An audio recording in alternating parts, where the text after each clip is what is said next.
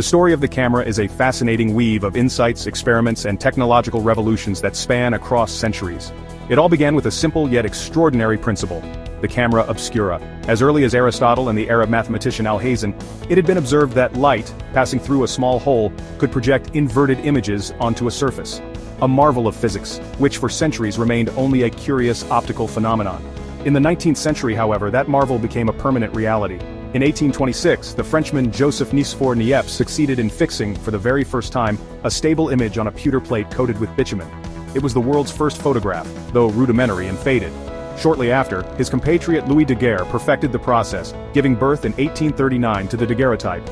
Sharp, realistic images capable of astonishing a world that had never before seen time stand still.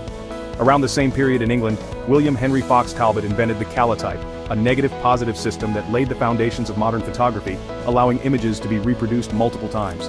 The camera was therefore not the creation of a single mind, but the result of a dialogue of ideas and discoveries, from the ancient camera obscura, to Niepce's plates, to Daguerre's and Talbot's processes. A journey that transformed light into memory, and gave humanity the power to capture moments, preserve emotions, and tell stories through immortal images. If you enjoyed the video, subscribe to the channel and watch more curious videos. Thanks!